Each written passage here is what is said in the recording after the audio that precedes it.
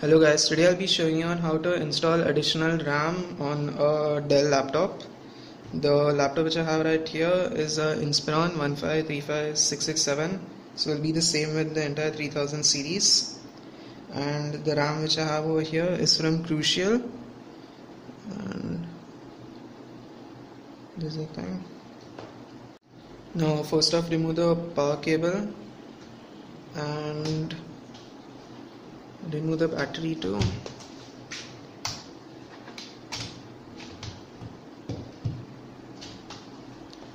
To ensure that there is no power in the laptop, just going to switch it on.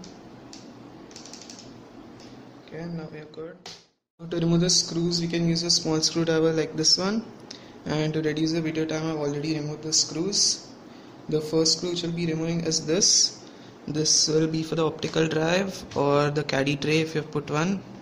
Easily slide out just like this. And then we'll start with the second screw, third screw, fourth screw, fifth screw, sixth screw, seventh, eighth. And these are the ones which will be below the battery. So the 9th, 10th and 11th. And even over here, there will be additional 3 screws, 12th one, 13th one and 14th one. Now I use a compartment in which the RAM slot only came to store the screws. So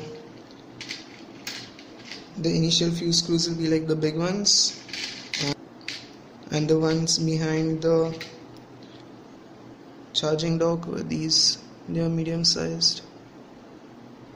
And the screws over here are the really tiny.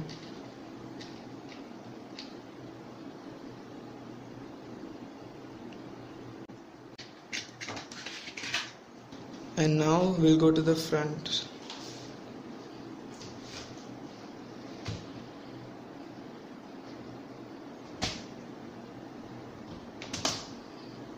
Now for this we'll need a thin sharp object, and anything like this will do. I'll be using this to pop up in the keyboard. So there are 5 points, 1, 2, 3, 4 and 5. You just need to put the sharp object in there, press it towards you, and just pull it up and it came up. Now we'll repeat that over here. Second one, and it came up. Third one, came up, clips. Fourth and fifth.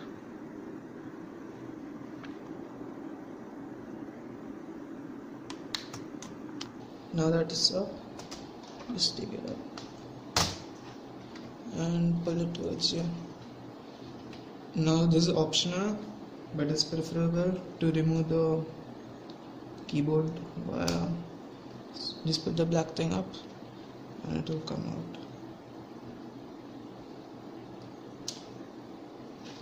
And the keyboard, you can keep it on the side.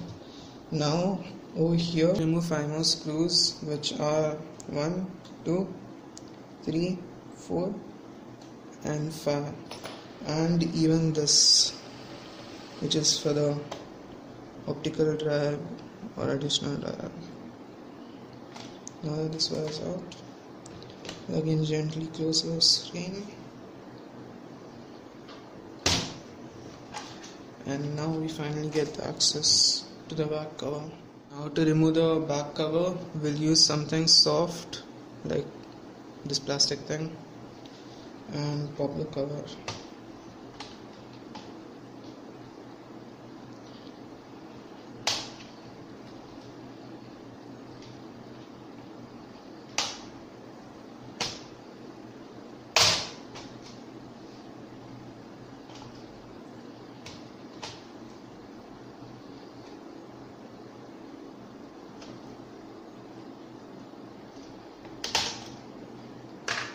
And voila.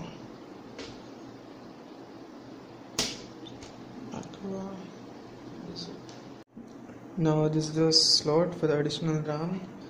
We'll just take note of this gap. This it should align, or else it will be the other way around. And just put it at an angle like this. At an angle, and these 2 points, a click sound will come over there. Just gently press it down.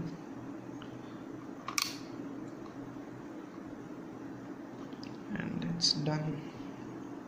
So you wanted to remove the RAM, this point, press it here and here. It will pop up. This. Once I've installed the RAM, before putting everything back, since it's such a tricky process, we'll just start the laptop and see if it's actually working or no.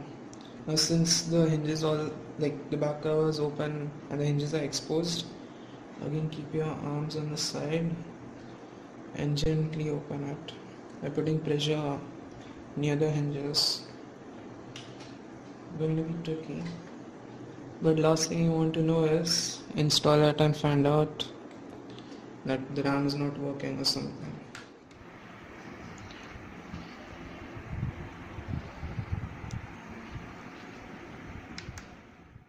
A tiny bit, and start by plugging in the keyboard first, this side up and this black tab up. It's perfect. And then press the black tab down, just tug it, it's perfect. Now we'll just see for the RAM if it's working or no.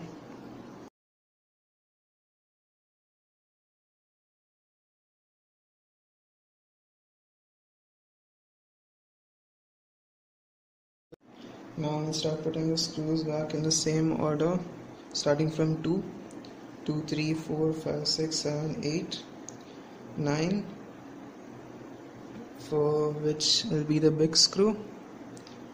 And now will be a good time to even put some thread locker on the screws. And for the screws over here, 11, 12, we'll use the medium size screws. And lastly, for the 3 screws over here, be the smallest one, just silver in color.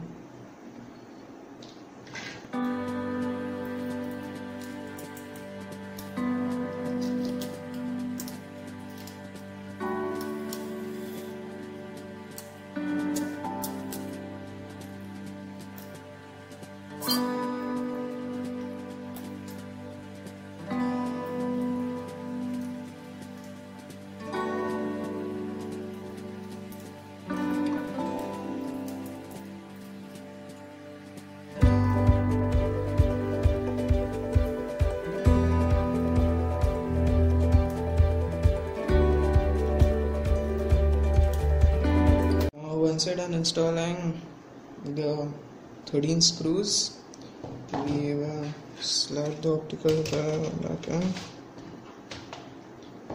and put the last 14th screw over here, and lastly the battery.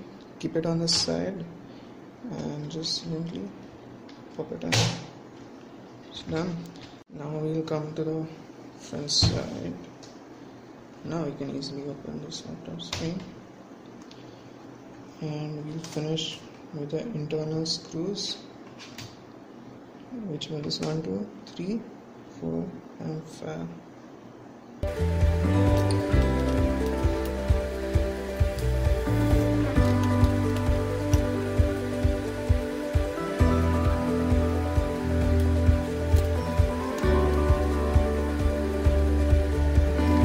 Once we have finished installing the 5 screws, we will install back this wire, which was for the external drive, the same way as we did for this. Slide it and tuck.